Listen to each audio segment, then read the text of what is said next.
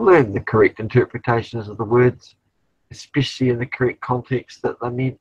If someone's telling you something that's legally blah, blah, blah, blah, don't expect to speak in English. Say, are you legally trained? No. Well, then why are you telling me shit you don't understand either? It's that simple.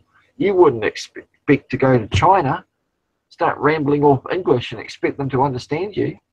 And that's all you're doing when they're talking legal shit to you. They must be speaking in Chinese. You don't understand it. You might think you do, but you don't. So stop it. Ask questions. As king, asking questions. All right? Say, oh, sorry, it sounds like you're trying to derive some sort of authority over me. Can you explain yourself, please? And don't stop asking questions. Don't answer questions unless it's with a question. That's how this shit works. That is the key ingredient I have to stipulate to anybody that wants to understand how society works. It is ruled by two-dimensional pieces of paper and words upon them, and men and women acting upon the belief in those words and what they interpret those words to mean. If you don't know the correct interpretation of something, you need to go to the author's perspective for the correct interpretation. Peter Jackson didn't go to Dr. Seuss to find out about Lord of the Rings. He went to Tolkien because Tolkien was the author. If you want to know what a legislative rule means, you need to speak to somebody that can talk the language, i.e. be legally trained, and even then they're playing for the other team because their first obligation is to the court, not to you. You need to speak to somebody who's legally trained or ask the motherfuckers that wrote it, i.e. the government, to please give a complete and meaningful explanation in English. Don't accept the fact that someone that says every person must blah, blah, blah. Must is a directional term. It doesn't mean you have to. It only means you may or may not. It's meant in a directional sense. It's not meant in an absolute sense in legislation. Anyway, shall, future tense. I shall look into that. Doesn't mean I am now, but I might do in the future. Person, which fucking type?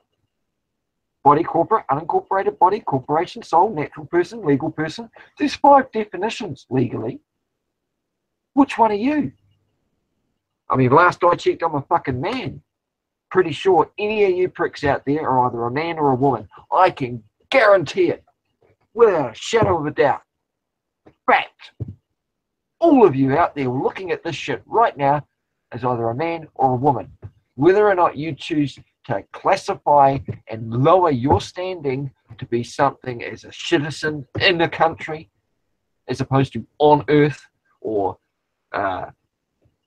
taxpayer, or an elector, or a voter, or a person, whichever type, or any of these things, they are all degrading your status from that as an equal. All men are equal, and I'm meaning women as well, not being biased. Everybody is equal. We all cut ourselves, we all bleed the same claret.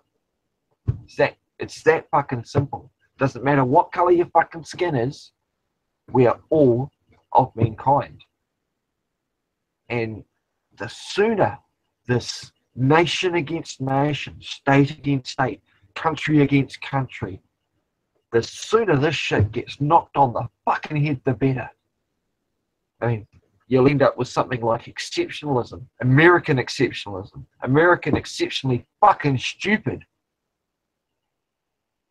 You think I have asked people in America on these hangouts, just because some badass motherfucker, say a Saudi like Osama, goes and does something. You guys don't go over and bomb the UAE or the Saudi Arabia. That's where he was from. But no, don't go and fucking bomb the crap out of him. You just go and start fucking drone striking Pakistan and Afghanistan and Iran and Iraq. Go and invade all of those fuckers, because that's part of your plan.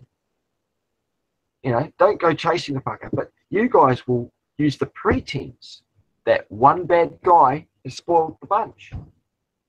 Yes, we're going to go and kill millions of innocent people in those countries because we believe they're in those countries, so we have the right to, because one bad apple out of that country, who wasn't even part of that country, i.e. Osama, bombing Iraq, yet he's a Saudi,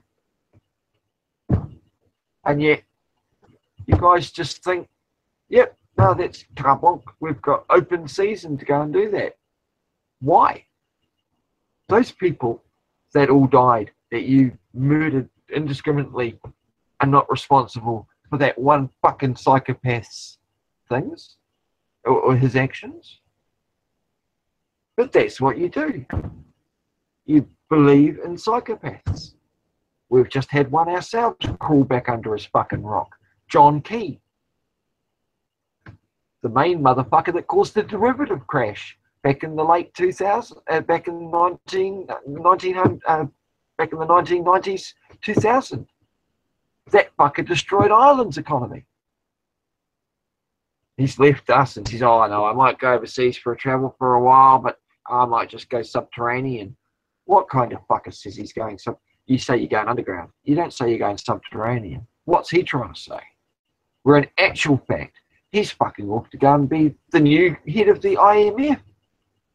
When Christine fucks off. It's all jacked up, bro. No problem at all. They better give him something for fucking around getting all those Pacific countries into the TPP just before Trump rips the fucking rug out from under them. Good job, Trumpy. Well fucking done. At least you're causing a stir in the hornet's nest, and that is well overdue.